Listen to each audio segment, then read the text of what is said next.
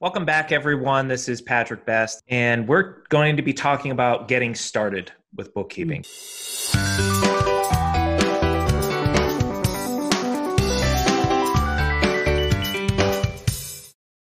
Welcome back, everyone. This is Patrick Best, tax attorney at Best Tax Solutions.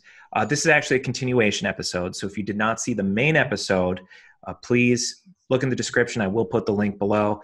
Still with me is Joanne Leisure of Day One Accounting. Joanne, thanks for joining us again. Of course, thanks for having me.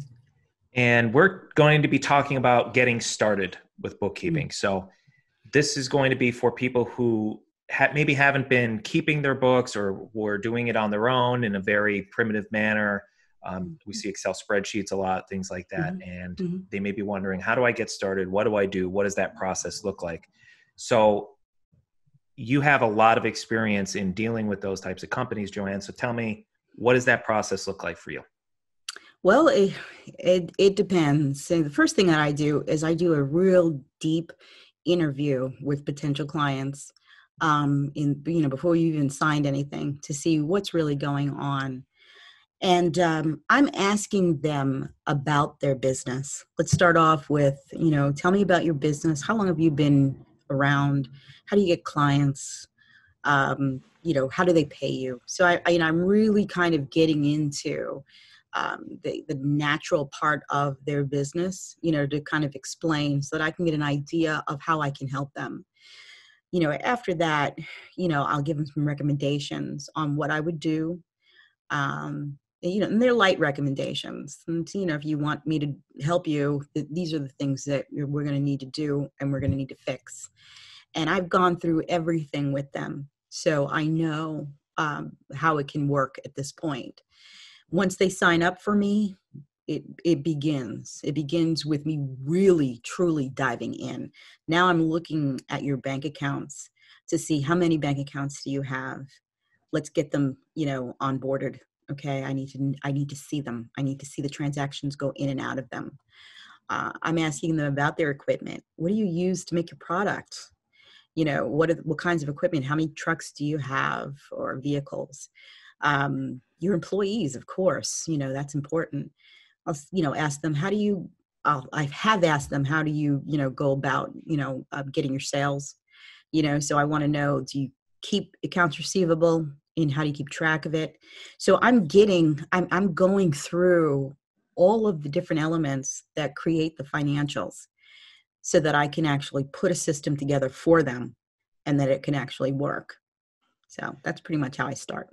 How do you deal with businesses that maybe haven't been keeping books or haven't been keeping the greatest books? They're scared or concerned. They're maybe even afraid to make the phone call to you. What do you say to those people? How do you handle that? Yeah, well, that's my little secret sauce there. The fact is that we all have things that we were supposed to do and didn't do. We didn't do them right. There's no blame in any of it. So I really make people feel comfortable with where they're at right now, and I let them know that, you can't keep beating yourself up.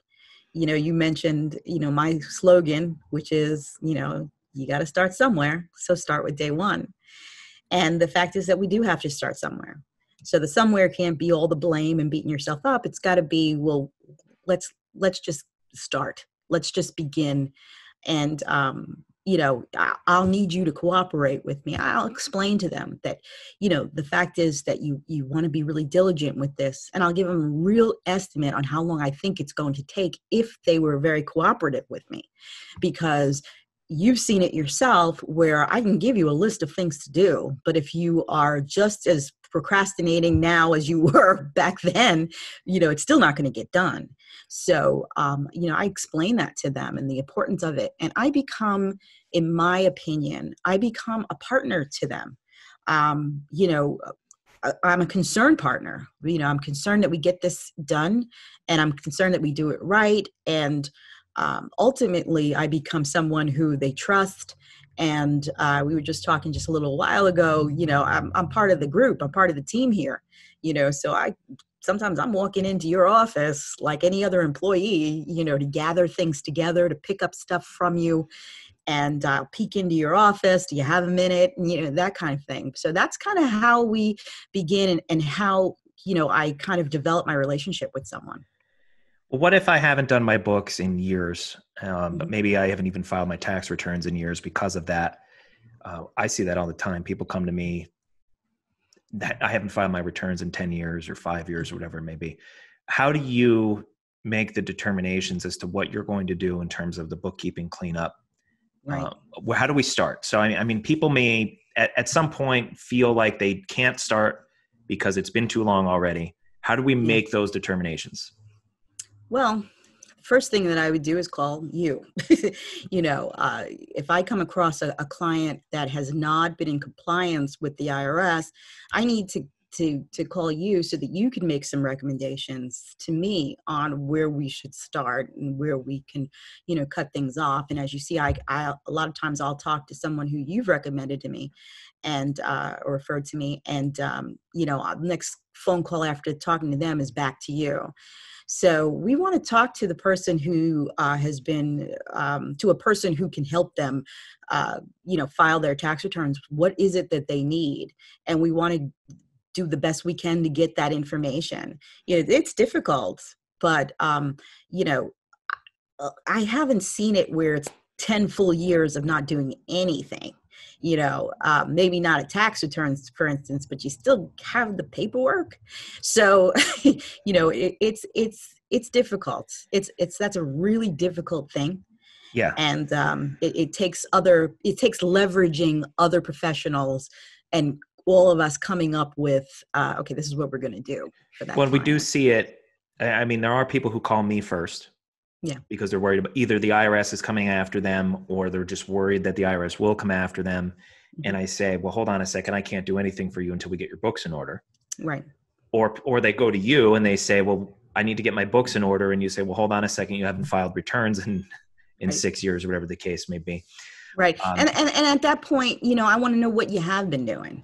Did you keep all your bank statements? I mean, we might be able to figure something out just using those. Well, Are there's these always all a of them? solution. Or yeah, there's always a solution. It just Yeah. really And depends. you shouldn't. So if you're watching this video and you haven't filed your taxes in 10 years, don't let that stop you. We fix that issue all the time. Yeah. There's a number of ways that we could do, while not ideal. The IRS does, in many cases, allow us to use industry standards and things like that to make deductions. Mm-hmm. We can pull your 1099 transcripts and things. So if you wanted to know what did I get from merchant services 10 years ago, I could find that out for you, actually, whether you have the 1099 or not. And then Joanne and I can kind of rebuild your books depending on how far back we need to go. Right. We can rebuild it and start you fresh.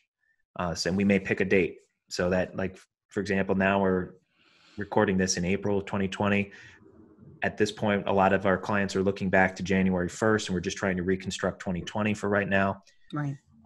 But we work together to kind of develop a solution. I think you're right. You need that group of professionals who are going to help you make that determination, but it's not something you should be scared of.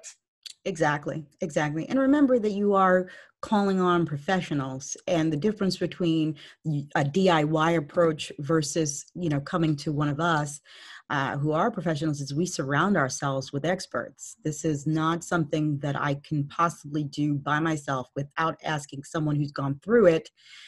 What would you do? Where do we start? And that kind of thing. So you are, you're looking at a service that we are all about to give you. And that service is not only our experience, but the experience of the experts that we surround ourselves with. Yeah, we take a lot of the burden on for you as well. So while you may have been concerned to do all this on your own, all the heavy lifting is going to be done by people who know what they're doing. Exactly. Which is important. Another big concern for people in this getting started process, I think, is cost. And I know, so cost varies, obviously, depending on how much you're doing. But without discussing actual fees, because each case is a case-by-case basis, I think it's important to note for people that hiring you or hiring me or whatever it may be is always going to be cheaper than the alternative, which is doing nothing. Right. Exactly. And and also in your case too, and this is why I love what you do, but you act as an outsourced accounting department. Yes. So you are going to be cheaper 10 out of 10 times than hiring a full-time person to sit in your office and do this for you. Exactly. Exactly. And not only that, but you have someone who has some business background too. So, I've had people who think that they have an accounting department because they hired someone who's never done accounting before. Maybe they're the receptionist. And so you want her to be doing, or him to be doing the bookkeeping. And what you don't realize is that, um, and I'll give you a really good, for instance, I had someone who I went into his business, and he had hired a paralegal to be his admin person. And that person had said that they've done payroll before. Well, that same person wasn't paying their payroll tax. Mhm. And, I had to explain to them that, when people tell you that they've done payroll before, they might just be talking about that they've gathered the timesheets together and they've input it someplace. That's not doing payroll, and it's the same with bookkeeping as well. You're not bookkeeping if you write somebody a check or if you deposit somebody's, check into the bank. That's not bookkeeping. So you have to kind of understand that you are hiring a professional to do something that we do. This is the business. This is what I've done for years. Right. And the cost is the cost. It's not nearly what that person is costing you. Because eventually when the IRS figures out that you didn't file your taxes for your payroll taxes, they're going to do a payroll audit. So it's kind of right. like, Yeah, I mean, you're always saving money. I mean, people get concerned about, oh, I can't possibly pay somebody to do this for me. But it's always cheaper because Mhm. if you, like every service we do, even I'll take it as simple as tax prep. Mhm. If you hire me to do your tax returns, it is more expensive if your books are a mess. Right. Whereas Exactly. if all I have to do is call Joanne and say, Joanne, can I have this company's profit and loss statement for 2019? She prints it out for me, sends it over to me. The cost on your tax prep goes down. Yeah, So absolutely. you're saving money by doing this, and people don't realize the cost of inaction, the cost of doing nothing. Exactly. I liken it sometimes to a mechanic. A lot of times when people don't understand something or they don't do it, they don't really have respect for it. So you walk into a mechanic and you have a problem with your car, and the mechanic tells you this is how much it's going to cost. And because you have an idea of what's expensive, you might think that, gosh, that's really way out of line. Let me see if I can go on YouTube and fix the problem. Well, the fact of the matter is that your mechanic not only knows what to do, they've got all the machinery and all the equipment and all the labor that's needed in order to do this. So recognize that your mechanic isn't necessarily, some $7 an hour person who, you're asking for them to shuffle some cards for you. You've hired a professional who has all the equipment and all the resources to fix your car correctly, as opposed Well, to going to YouTube. there's also opportunity cost, because if you, let's Mhm. say we've been using a plumber as an example, but a plumber Mhm. hires you to help and he determines, oh, well, geez, I might as well just do this myself. Every hour he spends on his books is one less hour that he's out in the field working on Yeah. someone's plumbing. It makes sense for him to hire someone to do the things that they are good at so that he can Right. go out and do the things that he is good at. And people always forget Exactly. that as well. Not to Exactly. mention they do it wrong all the time. So that's the other problem. All the time. I don't care if you've got a YouTube video handy, you're going to do Right. it wrong. Well, a couple other things that hiring a professional gives you too is you're an outsourced accounting department for people. You're not an employee, which means they're not paying you health insurance. Mm-mm. They're not paying your retirement account for you. They're No. paying you whatever your fee is, and then that's the end of it. They don't have to worry about laying you off. They don't have to do any of these things that you would Right. have to do with employees, which makes everything simpler for them. Exactly. Plus, I have my own employees. So the fact of the matter is that you're Mm-hmm. hiring a team. This Right. isn't me as an outsourced accounting department doing it on my own. So I have, again, resources that you don't have to make sure that things are done correctly. Right. And to hire that team in-house would just be astronomically expensive. Absolutely. Absolutely. Right. I used to have a slogan that says, grow your empire, not your accounting department. So Yeah. Yeah. And You mentioned earlier, and again, that the fact that we are professionals, the fact that this is what we do for a living, also gives one added layer of comfort, I'd say, which is if I screw up, I'm responsible. Mm. Whereas if you're doing your own taxes and you screw up, you're responsible. And that's a big difference because A, you don't necessarily have experience doing your own tax returns. Mhm. And B, if you have no one else to blame, you're sitting holding the bag when the IRS comes knocking. And I think that that's another important part of this, why hiring a professional is important. Yeah, no, absolutely. Absolutely. I mean, I pay to make sure that I'm insured and bonded and, I have all of that for you. And of course, it behooves me to ensure that I do it all right. I'm not, so yeah, that is definitely a layer of comfort. Great. Well, Joanne, thanks again for joining us. If you are interested in watching the other videos that we've done, I am going to put the link in the description below. So please watch all those other videos. I will put Joanne's contact information below if you're looking to contact her. As always, thank you for liking, commenting, and subscribing, and we'll see you next time.